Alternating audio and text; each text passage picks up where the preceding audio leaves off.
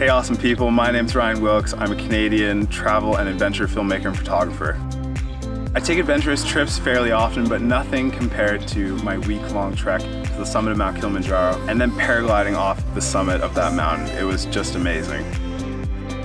Mount Kilimanjaro is located in the East African country of Tanzania.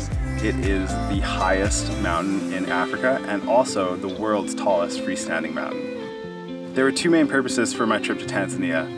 First of all was obviously to climb the mountain and have an amazing adventure. But more importantly, myself and 3 friends from New Zealand pledged to raise $25,000 US to build new education facilities for a rural Maasai community in Tanzania so that the children in that community could get access to basic education. The physical preparation for our trek involved training in a simulated altitude chamber where we could artificially decrease the amount of oxygen available for our bodies in the chamber.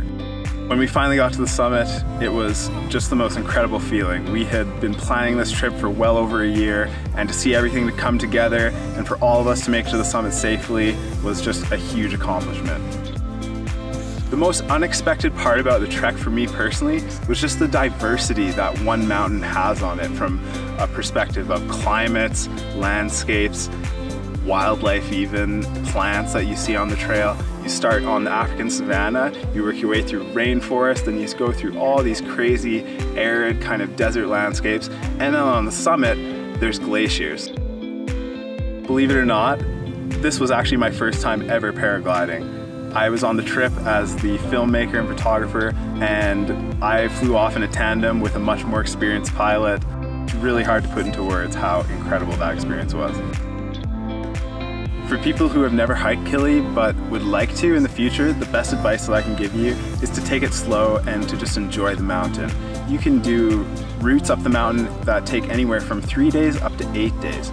And so if I were you, I would advise taking one of the longer routes, such as the Machame route, which is the one we took.